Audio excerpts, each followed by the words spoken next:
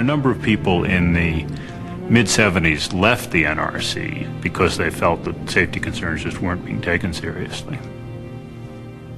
The mindset, to be somewhat simplistic about it, was that everything was safe enough already, that anyone who wanted to raise a new concern, anyone who was skeptical that a particular plant should be licensed, had an immensely heavy burden to demonstrate that it was worth really perturbing the process, because nothing serious had happened yet, or at least nothing serious enough had happened yet.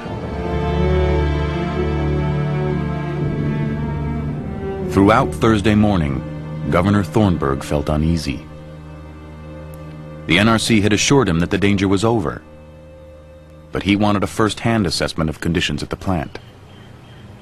It occurred to me, someone's got to go down there and look at that place and see it. And I being, 30 years old and maybe thinking I was more immortal than I really was, said, I'm going to go down there. 3 Mile Island was in the middle of the Susquehanna River, in the middle of farm country. So it's not like you've got a lot of large buildings around. I mean, you just drive up and there they are.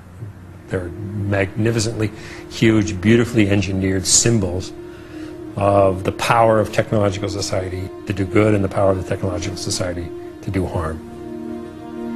And right now you know something's going on in there that you don't understand, and it can be very dangerous.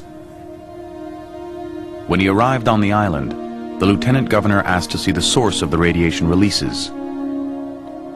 Before he entered the highly contaminated area, Scranton was fitted with a protective suit. It's like getting ready to get into a spacesuit to go on a spacewalk. There were boots that fit over pants, and I mean there's layer upon layer upon layer. And it took me 45 minutes to get in all of the suits and putting all the dosimeters on me so that they knew how much radiation I got, and the protective boots and everything. And I remember walking in there, and I must say I was quite unnerved the closer I got to it. When I started walking in, I looked down and I saw on the floor this water, which looked like, water in your basement, except it happened to be in the auxiliary building of a nuclear power plant. I realized that what was around me was highly contaminated. But I came back with a much clearer understanding of what was going on in that island. For on-site, we were there for about 2.5 hours. When I left the plant, I had been exposed to about 80 millirems. So I feel fine. The tour left Scranton encouraged. Though there was contaminated water, he told the governor the problem seemed fixable.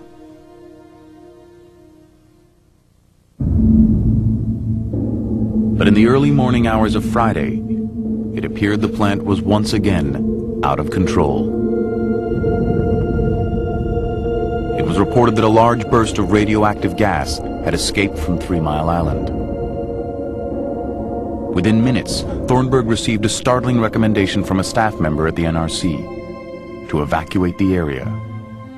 For about 45 minutes in my office, with all of our team assembled, we set about a crash effort to determine what had prompted this evacuation recommendation out of Washington, D.C. This whole question was constantly recycled. Should we order an evacuation? Thornburg feared the prospect of a mass exodus. Earlier, he had directed an aide to review the state's emergency plans. His report to me on the evacuation plans was chilling, to say the least.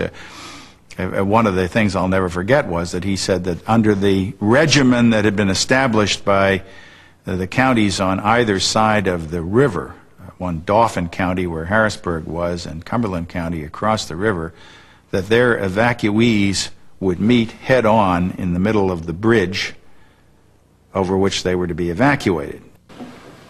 The burden of the evacuation decision was on Thornburg's shoulders. Whatever he decided, he knew lives were at stake. The governor was anxious to get advice from the chairman of the NRC. but he got no reply.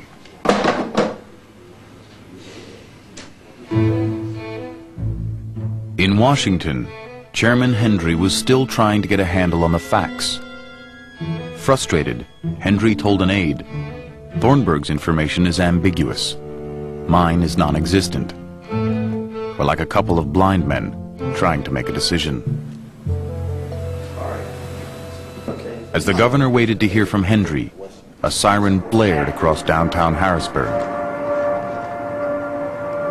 That siren was like a knife in my chest. It was just, I thought, what on earth?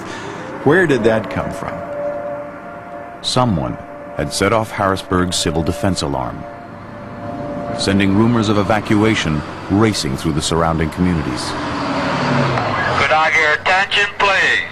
There has been a state of emergency declared on 3 Mile Alley. Please stay indoors with your windows closed. Civil Defense is requesting that all personnel... For residents, life seemed to be imitating art. All windows and doors closed.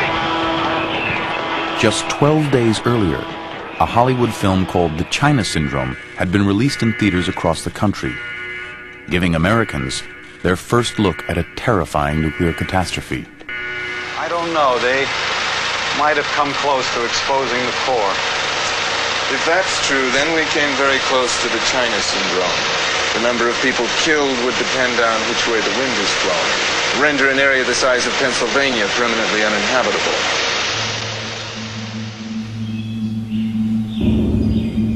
It was a beautiful day, a very sunny, bright morning. My windows were open, my phone rang, and my sister wanted to know where I was going.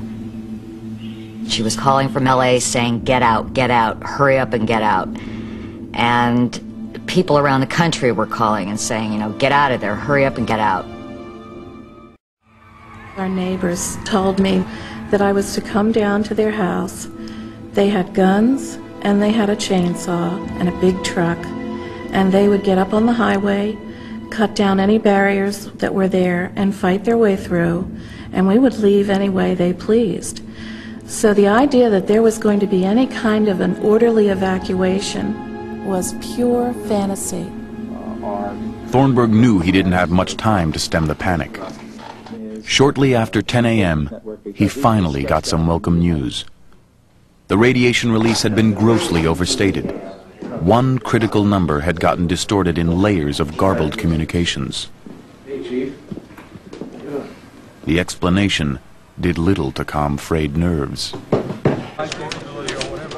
The crisis in Pennsylvania had made front-page news around the world.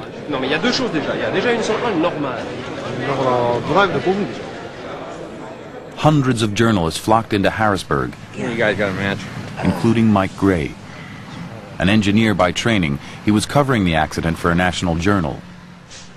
He was also the screenwriter of the movie, The China Syndrome. At one of the major New York dailies, the managing editor stood up on his desk and shouted, "Who here has seen the China Syndrome?" 3 guys raised their hand. He said, you're going to Harrisburg. So the movie then became a briefing film for the press.